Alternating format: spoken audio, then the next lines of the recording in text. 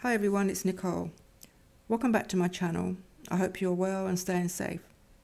Today I'm sharing what compelled me to make I Can't Breathe, which actually started off as one of a series of abstract art pieces that I completed in a A4 sketchbook. And this one was made with transparent watercolour paints in January this year. The colour scheme and the materials are listed below in the description. But first, I have an important message I want to share. The visceral horror of George Floyd's slow public execution under the knee of a Minneapolis police officer in the United States has cut through the global consciousness in a way not seen really since the police attack on Rodney King in 1991. As a woman of colour who, despite my light brown skin complexion, has always felt the burden of racism on my back, I stand in solidarity with the African American community, the British black community, and with the black community throughout the world. I'm aligned with the spirit and soul of Black Lives Matter everywhere. I think the world has woken up at last and is listening. Let's talk about the painting. The painting came first, the words came second, and they arrived on the 2nd of June. When I say they arrived, I wrote them on my phone late that evening.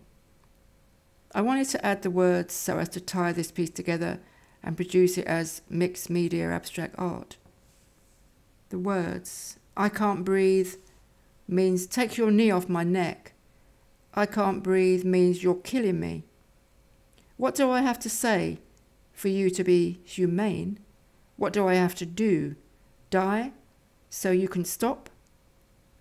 George Floyd lost his life. Let's give him a voice.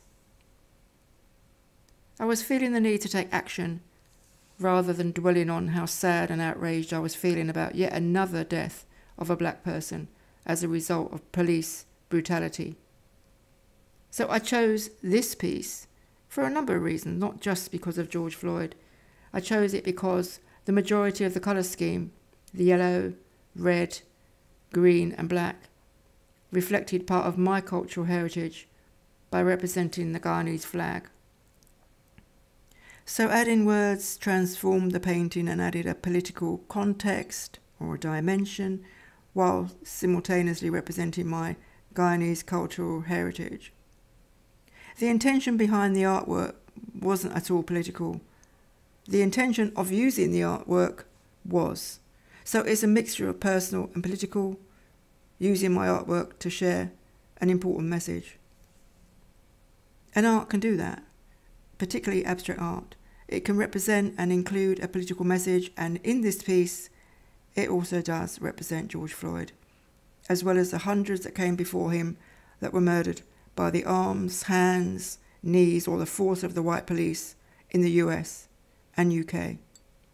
And anywhere else that police brutality may be happening without us knowing or seeing because the video footage hasn't been captured.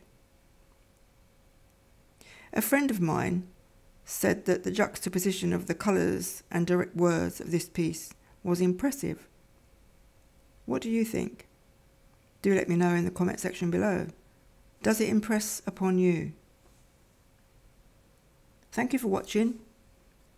And please do follow me on Instagram, check out my artist website. All the links are listed below. Stay safe and bye for now.